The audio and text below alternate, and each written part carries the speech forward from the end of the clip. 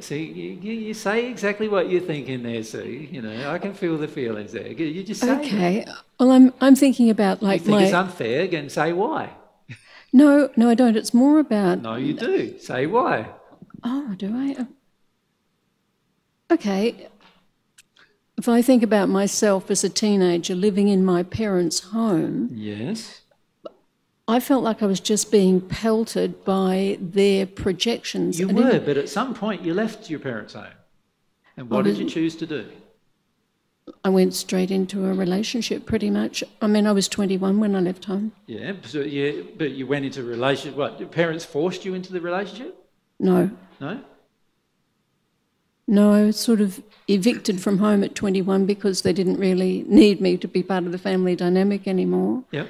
And I moved to another city, and I sort of found a man who looked like he loved me and gave me the things I thought I needed. So yes, you found a man who met some of your addictions. Exactly. Yep.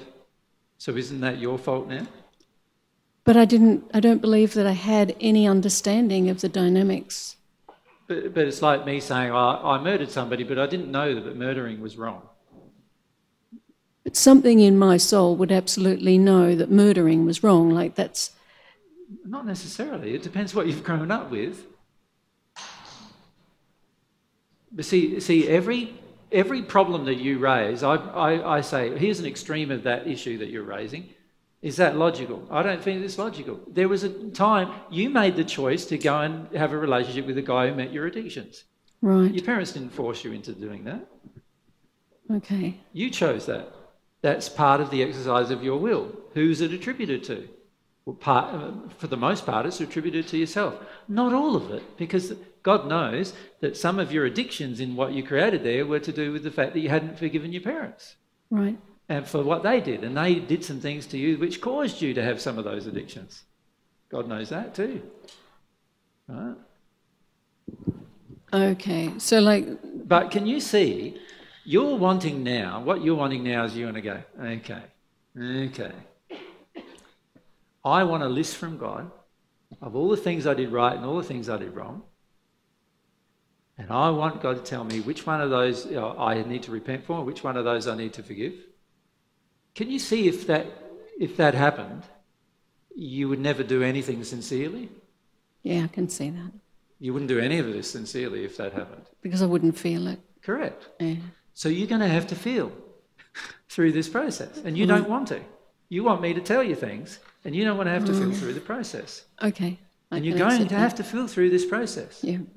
Right? And you will feel things as you go through this process. You'll feel, oh, wow. Yes, you know, that addiction that I had that caused me to go and get this man and marry him, well, I was acting out that addiction, but that addiction came from a relationship with my dad that I didn't forgive. And I chose to not forgive in the moment, right? I chose to be clueless about it. I chose to not investigate. And naturally, I chose those things because my parents didn't want me to investigate. Your parents still don't want you to investigate, do they? No. So, you know, how old are you now, Sue? About 64. You're about. Yeah. So you're 64. And your parents, how old are they now? 82, 87. They still don't want you to investigate.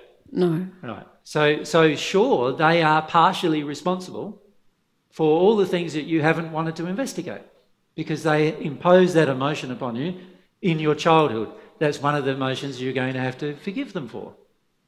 The fact that they didn't want you to investigate any truth and still don't. No. And that is certainly something you'll need to forgive them for if you want to move forward on the path. But you can't then say, as a 64-year-old woman, that all of your choices that you've made since you were 0 have been the result of their refusal to allow you to investigate. No, completely not. Yeah. Exactly. Does that make sense? Yep. So your choice to not investigate certain things was driven by your own desires, just like their choice to not investigate things were driven by their own desires, which they nurtured and allowed to grow. Yep. And then they put a heap of pressure on you as a young child to not challenge the status quo, and they need to repent for that. But you then decided to not challenge the status quo, and by the time you became an adult, you still weren't challenging the status quo. You still were going along with all of their stuff, even though sometimes you knew it was wrong. And everything that you knew that was wrong in particular, you're going to have to repent for. Yep. And the things you didn't know were wrong, you're still going to have to repent for, but there won't be as much of a signature about it, will there? As there was for the things that you knew were wrong and yet you purposefully engaged. Right. Yeah. So for you guys now, if you purposefully engage anger after you've learned that it's a sin towards another person, that's much worse than engaging anger before you knew it was a sin. Can you see that? Yeah. So God looks at all these factors and situations. The question becomes, do you look at all these things? Right? Do you allow yourself to feel the feelings involved in the process? Right? Most of the time we don't. And that's why we don't have God's opinion about it all. Okay?